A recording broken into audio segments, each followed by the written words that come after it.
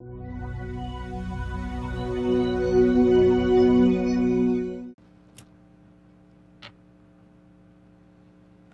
your Degree in 3 website, you will see a CougarNet button on your top right corner. Click this to access CougarNet.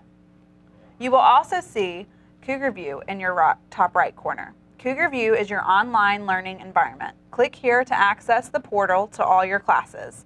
You can also access your classes under the Technology Resources section under the D&3 tab in CougarNet. This page will come up immediately, and you will want to sign in using your username and password. Your username is your last name _ first name. Your password is all 2 digits, month, day, year of your birthday. If you have already logged into CougarNet, use the password you have established. Otherwise, it would be a good idea to change your date of birth to an original password. If this is your first time logging in, it may ask you for your ethnic origin. This only happens during the initial login, so answer and move on to the home page. You will see tabs across the top of the page. The Campus Information tab is a quick and easy guide to access information about CSU. The My Tech tab helps desk contact information if you're having troubles and needing additional software for a class. The Help tab is if you need any assistance navigating CougarNet. The Degree in 3 tab is your one-stop shop for all academic needs. And the Cougar View is your portal to your online learning community where you access all of your classes.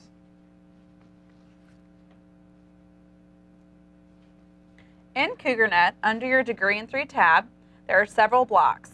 The first is your financial aid block. This is where you can access your award information, loan processing, and FAFSA forms. The next block is your bursar and student accounts. This block covers all of your student fees and invoice information by semester, which you can pay online. Here you can also access your Cougar One account and see when refunds will be dispersed. Next is your personal information block. This is where you will find various information, the most of which is important is your academic advising record, which provides you with all of your grades, GPA, and advisor for each semester. Next, you have your services block. This block houses any other services you may need, such as any changes in your personal information and graduation information. Your registration channel block gives you information about the courses in which you're enrolled, how to contact your advisor if you have questions, and how to withdraw from a session. The final block is the technology resources block. Here information you will need to know about how to get into your courses and how to access your email. There's even a help desk you can call for all computer-related issues. Once you have registered for your classes, you can print out your schedule and your invoice. To do so, scroll down to the bottom of the page. Here you can view all of the following. Under your View Holds, you can see any holds such as any unpaid fees. Under the Pay Fees section, you can pay your tuition online. Under Print Invoice, you can see your student fees and class fees. Under Link to Invoice and Bill within ISIS, it's an easy way to look at your bill. Now we are going to explore your academic record. This is under your personal information block. Here you can find your student identification number, the name of your current advisor, and your final grades for the semester. This is your academic blueprint. Professors will not email you your grades. Be sure to check here recently. Also under your Degree in 3 tab and in Personal Information block, you have a link to DegreeWorks. To log into DegreeWorks, students must log into their CougarNet account, click on the Enrollment Services tab, and locate the DegreeWorks link under the Personal Information column. You will need to turn off your pop-up blocker for DegreeWorks.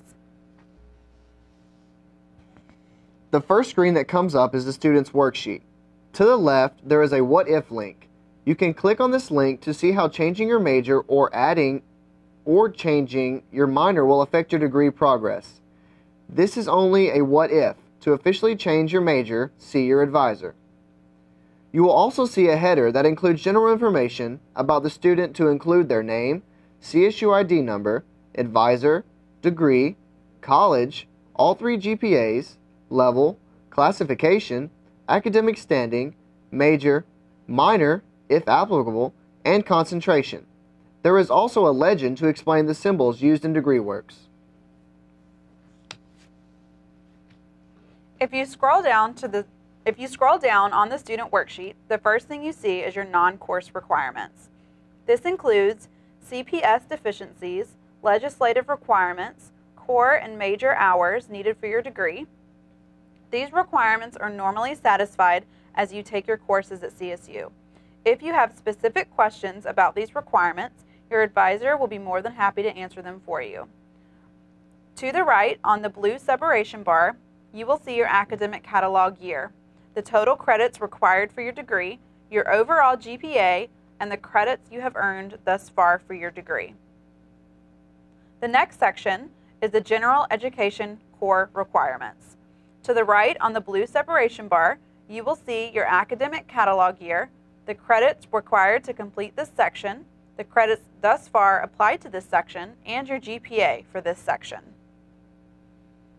These sections of your worksheet breaks down your requirements into areas. Areas A through E and the wellness component are considered your core requirements. As we can see, this example, this student has completed his Area A English 1 requirement in the fall of 2012 and passed with an A. The green checkmark indicates completion. You can also see this student is currently taking English 2 in fall of 2013. The CURR means the class is currently in progress. If you transferred courses into CSU, then the school at which you took the courses would also appear in this section under your grade. In some areas, you have a choice of which classes you would like to take. For example, in Area C, Humanities, Fine Arts, Ethics, this student may choose to take one class in English 2111 or 2112, or ITDS 1145 or 1155, or Philosophy 2010. This will be helpful for you to know as you are building your schedule each semester. Continue to scroll down the screen on your worksheet and you will see all areas of your core requirements, your major course requirements, and your minor requirements if applicable. Your advisor will log notes on this page. You can look at these notes at any time. Faculty members may also leave notes for you on this page. Notes may contain information about which classes to take next semester, what was discussed at your last meeting or phone conversation, and any campus services referrals. The graduation calculator helps you determine what grades you need to graduate with a certain GPA. For instance, if you want to graduate magna cum laude, you would need a 3.60 to 3.79 GPA. You can use this tool and plug in your desired GPA to see what grades you would need to reach your desired GPA by graduation. The advice calculator works just like the graduation calculator, but gives you the information in a different format. Try both and see which one you like better. The term calculator will most likely be the one you use most often. It helps you determine how your overall GPA will be affected by your grades this semester. Are you worried that you may make a C in a course this semester and wonder what it will do to your GPA? Use this calculator to find out. Remember, all calculators are for the estimation purposes only and cannot be used to determine financial aid GPAs. Please see your financial aid counselor for questions.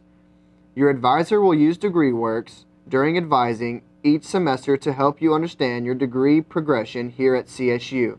If you have any questions, please contact your advisor for assistance. And when you are finished, always remember to log out.